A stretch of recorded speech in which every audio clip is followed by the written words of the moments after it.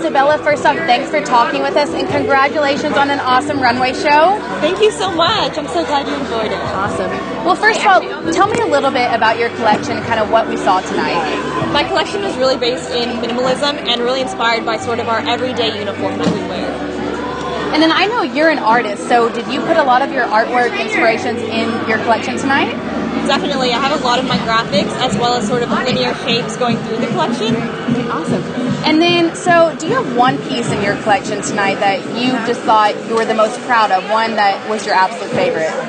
I mean, I really love how the collection goes as a whole, but personally, I'd have to say the button-up dresses with turtlenecks underneath is one of my personal favorites. I think I'd have to agree on that one. So, and you're one of the youngest designers here, and you've already been a part of New York Fashion Week, and you've been in 17 magazines. So, what's next for you as a designer?